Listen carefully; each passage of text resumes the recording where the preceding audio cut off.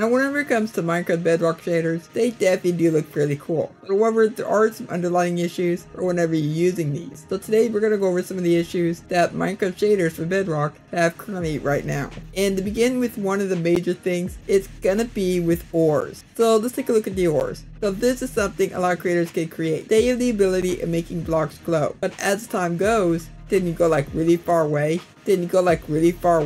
you can still see the glow of the ores. So you see it's way over there, right over by the cursor. And the further away you go, look, you can still see it. And it gets potentially worse at night, because you can see the ores glowing when you're way above the water. And even if you look at the extreme hills biome, it looks extremely bright. Like, why does it need to be glowing when you're super far away? Like, I think there should be an option that you can turn on when you're making these packs that tell you how far you can see the lights from. Because right now, it can get very distracting. Even when you're in spectator mode and you're flying around, you see nothing but bright ore lights. And look down, what is that?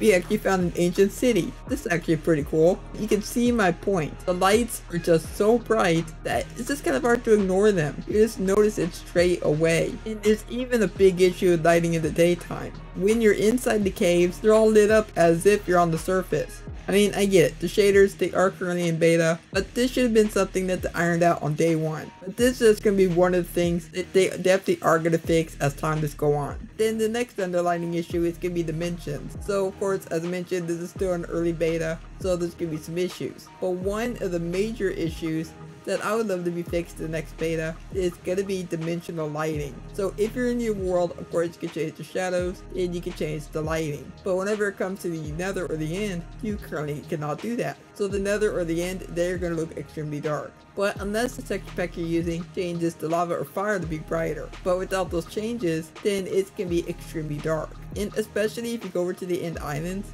you can just tell how dark it is. And then we have ourselves the nether, and it can also be quite dark in here as well. Especially if the texture pack you're using, doesn't make the lava brighter or the fire brighter. You're really going to notice it. However, if you are using a research pack that does change the lighting, then it can look rather blinding. I mean, just take a look at this. Look, the lava is extremely bright, and you can see all the glowstone and ores everywhere. It is very, very distracting, and it can definitely give you a headache if you look too long. And finally, the final issue that I've noticed with shaders is going to be when you're underwater. So watch this. Once you get to the water, then you cannot see a thing at all. Like, this is absolutely annoying, because when I go underneath the water, I don't want to see complete nothingness. I want to be able to see something. And even if you were to change your radar distance, you still cannot see very far. But also go back to that lighting glitch. Yeah, that glitch definitely needs to be fixed. And as of right now, that's basically it for all the issues I've noticed so far with shaders. But if you've noticed any issues, then go ahead and put them down below in the comments. If you guys thought this video was interesting, then please do consider leaving a like on today's video. Subscribe if you're around here. And don't forget to turn on notifications so you don't miss an upload. But for now, hope you have a logical day, and I will catch you next time. Goodbye.